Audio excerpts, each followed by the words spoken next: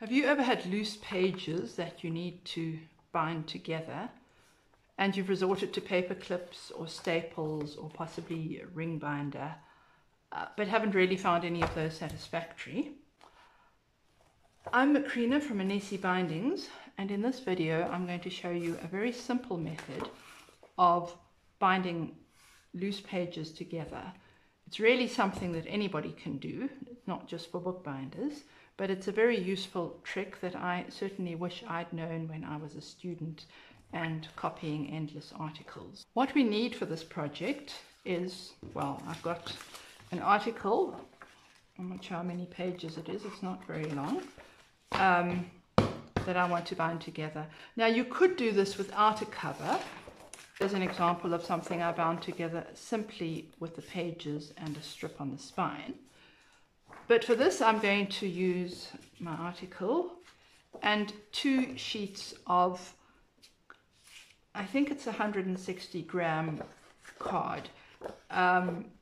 It could be slightly thicker or slightly thinner.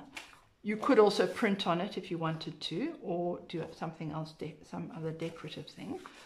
But I'm just going to use these 2. And then I'm going to use a strip of, this is really just craft paper. It was actually packaging paper that I've simply painted with acrylic paint on the one side to give it a slight color, but that's not necessary. You could also use book cloth or Wibbelin, which is a strong binding paper. Yeah, the possibilities are endless. The one important thing is that it is much better if the grain direction of the paper, of all the pages you're using, runs in the length. So you can tell the grain direction. I do have another video on that, I'll link to it. But if you gently bend the paper, you will see that it bends more easily in the length than it does in the width. And that means that the paper is in the length. Printer paper will usually be in the length. Of course, if you are wanting to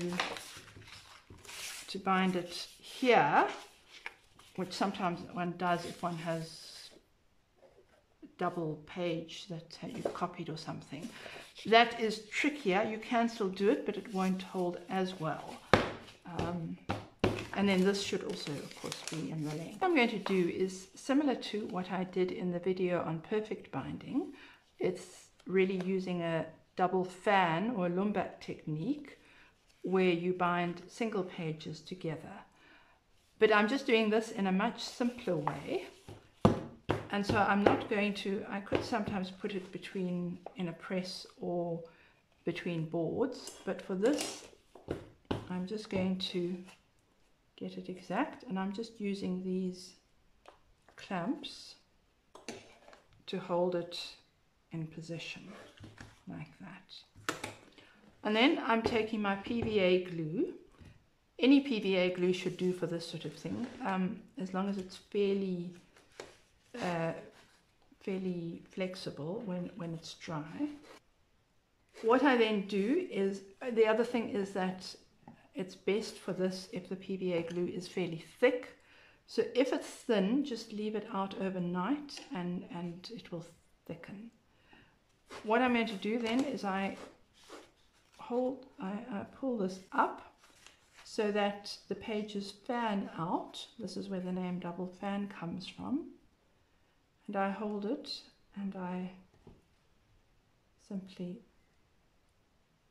moving in that direction, I put glue on. It doesn't really matter in this case if you get a bit on the side, because that will be covered by the strip we're going to put over it.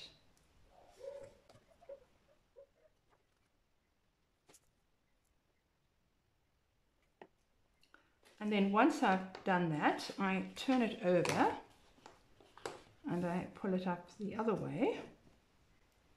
This isn't, you could probably get away with just doing it on the one side for this sort of thing. You don't want to have too much glue, but you do want to make sure that it's spread evenly, fairly evenly over all the pages. When you've done that, just run your fingers along to close it in. You can put it aside for a minute. Always have a damp cloth to wipe the glue off your fingers. And what I'm going to do now is glue the back of my strip of craft paper. I'm just going to, I should have actually done this before, let me bring this in. I'm going to mark the edge so that I know roughly where, yeah, I could have done this more accurately to start with, but just to make sure that it's roughly even on both sides. And I glue the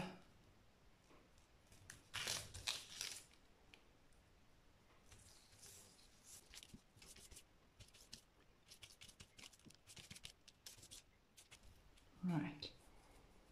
I then take my text.